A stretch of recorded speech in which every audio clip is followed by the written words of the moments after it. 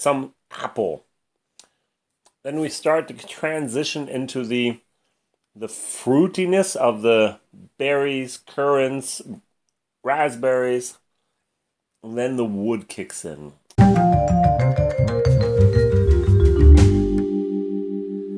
Hi, WhiskyJason here. Whiskey from the viewpoint of an American in Germany. And today I have Glen Breton Rare 19-year-old single malt whiskey. Wow. Over here in Germany, it's on sale at the moment. This is July 2017. I have no idea when I'm going to post this video. It is 65 euros. If I'm correctly informed, you in Canada and America can only get this whiskey if you go to the gift shop. So, I've already reviewed the 14-year-old Glen Breton in my last review, and now I have the 19-year-old, and the next review will be about the 21-year-old. So you know a little bit of the history already, but if you didn't watch the first video, really quick. 1988, Bruce Jardine decided to make a distillery in Nova Scotia, Canada, very, very top right-hand corner of the continent, and he wanted to make single malt whiskey. Unfortunately, his money was not sufficient for his building project. He went bankrupt, and then a man named Lauchi, I have no idea if I'm pronouncing that right, McLean stepped in, became president, became one of the investors, and his relative Daniel McLean is now the master distiller. So 1990, they first distilled the 20 barrels of single malt whiskey, which was the very, very first single malt distillery in North America. That's their claim to fame. So the barley they get from Scotland, it's imported, malted barley, 100%, no corn, no rye, no wheat. And the barrels they get from JD, from Jack Daniels. What does my nose say? Nice. This is a whiskey that needs a minute or so to open up. Many of the people say,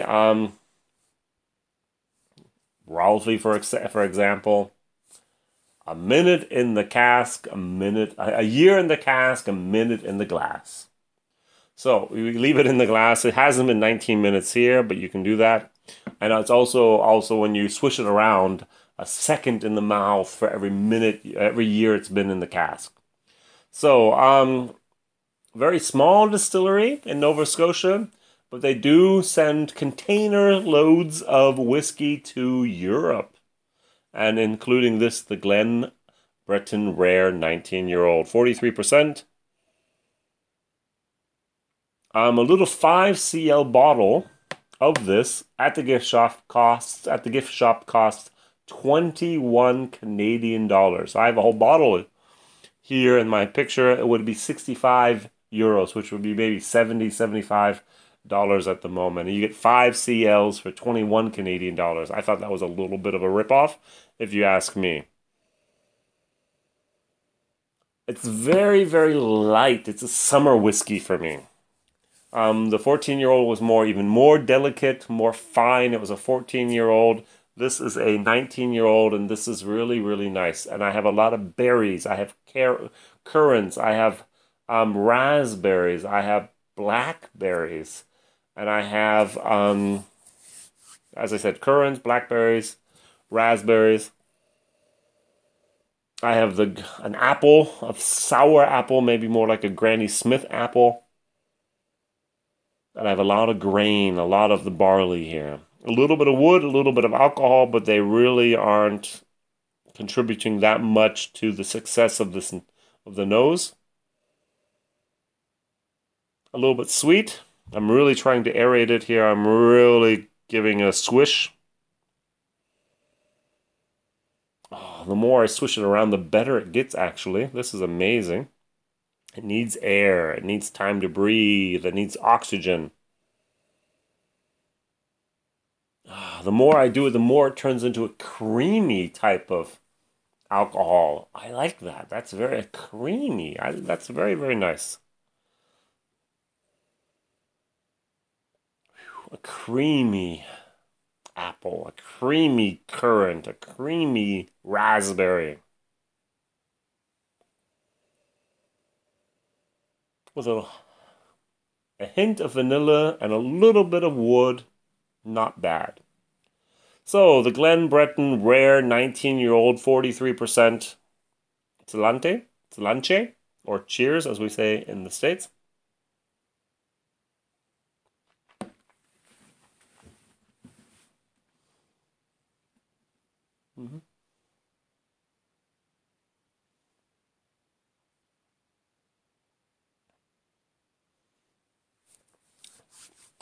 I have no idea if I did the 19 seconds or not. Nice. Not wow. The taste, after I swallow it, there's a lot more wood than I want, and not the good wood. So I have a theory. My theory may be 100% absolute BS. It might be totally wrong, but I have a feeling that Jack Daniel's sends their very, very best barrels to Scotland. I have the feeling that Jack Daniel's sends their second best barrels to Ireland. And I have the feeling that they sent the rest, the third best, or the worst barrels to Canada. The wood in this is not really the best quality. Wood management is so important, people. And I really, really have the feeling that there were one or two casks in this batch that were off. There might have been knots in the wood. There might be some type of rot in the wood. There might be a little bit of decay in the wood. And it just turns into a bitter type of yuckiness. And it's there. It's not overpowering, but it's there. And it does influence my tasting experience. So I put it in my mouth.